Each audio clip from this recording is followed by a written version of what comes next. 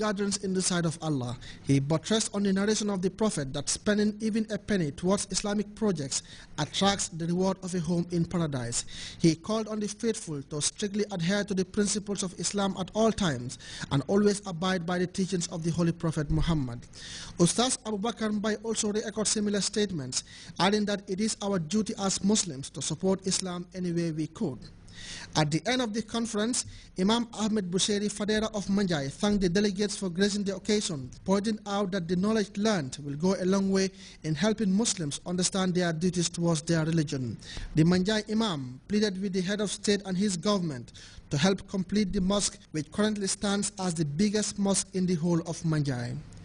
صلاة تفتح لنا بها أبواب الرضا والتيسير وتكون لنا بها وليا ونصيرا أنت ولينا ومولانا فنعم المولى ونعم النصير سبحان ربك رب العزة عما يصفون والسلام على المرسلين والحمد لله رب العالمين. Abu Bakr Dabo, GRTS.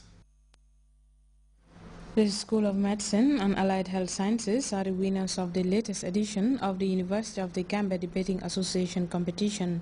The medicinal students held off the challenge of a team from the Natural and Physical Sciences.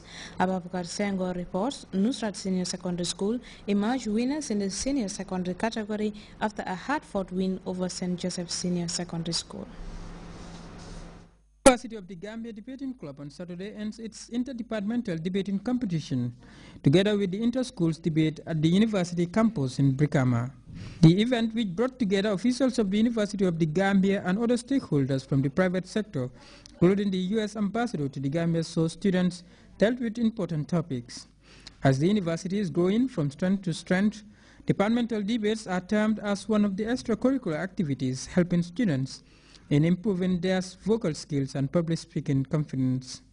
Speaking to the participants, the Vice Chancellor of the University of the Gambia, Professor Mohamed Duka, promised the students of the UTG's resolve to make basic reductions to tuition fees as a way of encouraging them to continue their studies in the Gambia. Debating is very important in the development of anyone. I think it builds your leadership skills, it builds your ability to think on your feet, and also to be rational and be a complete person. So for the students that have not competed, I would urge you to join your respective debating clubs. I urge your principals to support your schools. The UTG, he went on, will continue to render quality service to the public and that Gambians should make best use of the institution. For the president of the University of the Gambia's Debating Association, the UTGDA has made tremendous strides since its formation. Debates for the first time ever were taken to the various participating high schools. This is because we felt the need to promote and encourage university education and culture, bring different high schools under one umbrella, promote ownership of the championship, boost the morals of participants to inspire young people, specifically students.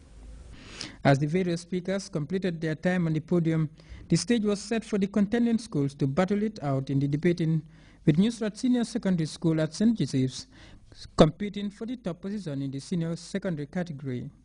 Ladies and gentlemen, an example of this intelligence is the verbal or the linguistic intelligence. And these people have the ability to manipulate and understand words and languages. They are very good speakers, very good in reading and writing.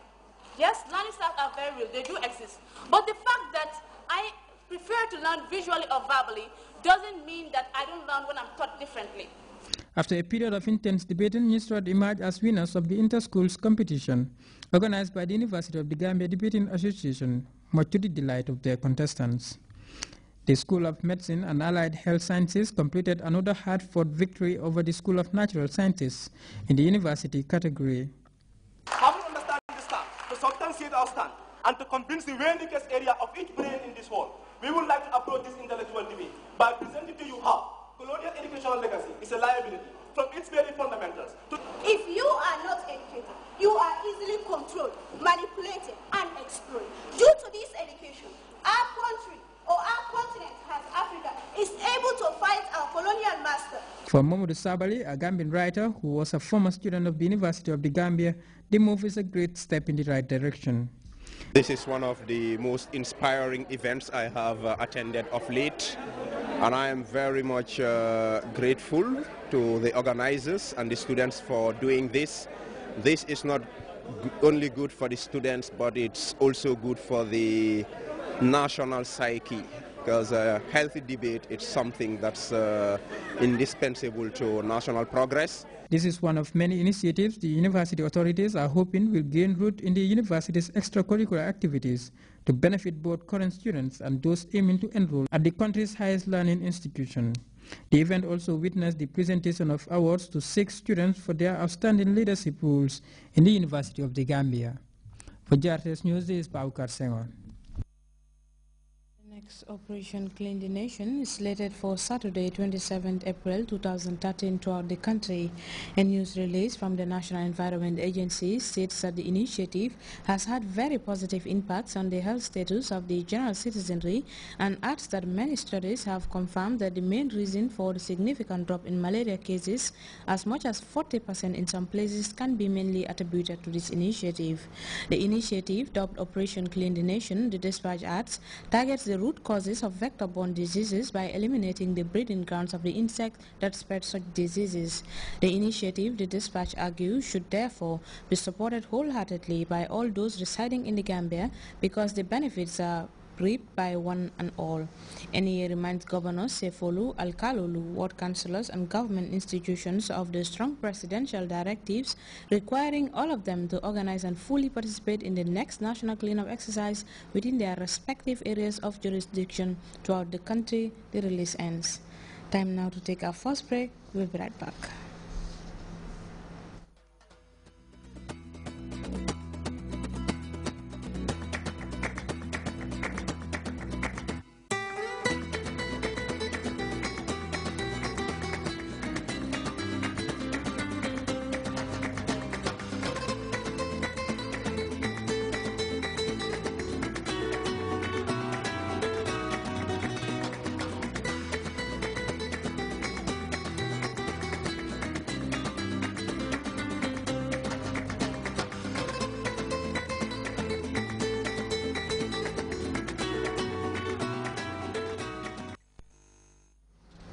Welcome back. German lawmakers have been debating on imposing a ban on the far-right NPD party. One of the members of the party is reported to have conducted a spate of racially motivated murders in the past. The opposition Social Democrats were pushing for the move, saying that the NPD is in clear breach of German's constitution. But as we hear in this report, the government says banning is the wrong way of dealing with the right's extremism. Doubt among German parliamentarians about the anti-foreigner far-right spirit of the NPD. But lawmakers are divided over how meaningful and viable a ban would be. To outlaw a party, it must be proved to be unconstitutional. The opposition Social Democrats say it's obvious. We're not talking about outlawing a few stupid thoughts. We're talking about breaking up an organization, a party, that is geared toward and contributes to attacks on people in Germany. The latest impetus to ban the NPD came after a series of killings by a right-wing extremist cell that was exposed 2 years ago. But a government majority opposes the ban, saying instead that the NPD must be fought politically. Can or should the government be allowed to ban a party that voters already overwhelmingly disapprove of, and they repeatedly show their rejection of it every election day? 99% reject their thinking. The Greens also doubt the Constitutional Court would agree to a ban. If there were a good chance of banning the NPD, we'd all say yes at once. But there are other issues at stake. With doubt as to whether there would be sufficient evidence to get the party banned, a majority in the Bundestag is against taking the matter further. From that report, we now join our sports lady, Fatou Jassi, for a look at the day sports news. Thank you, Esotomani.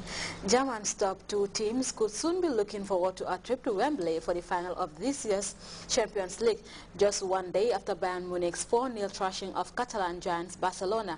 Their arch-rivals Borussia Dortmund put up a stunning performance of their own against Real Madrid. 4-1 was the final.